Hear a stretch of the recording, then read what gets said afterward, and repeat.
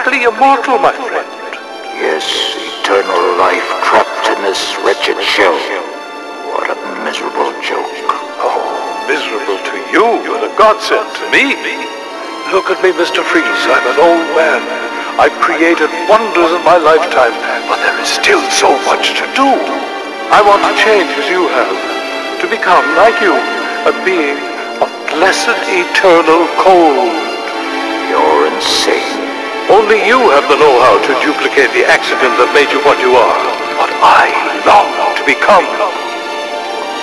I want to live like this, abandoned and alone. A prisoner in a world you can see but never touch.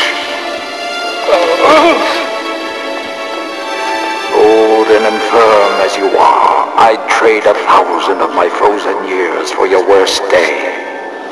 Actually, I had another kind of swap in mind.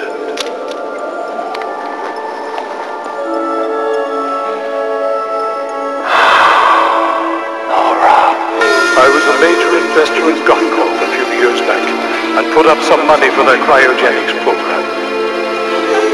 I trust you know the young lady behind the glass.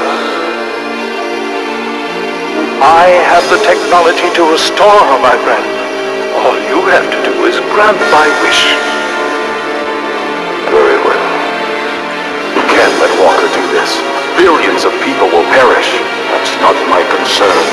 All that matters is I once again have my wife and the means to restore her. She'll wake up in a dead, frozen world that you helped destroy. She'll hate you for that.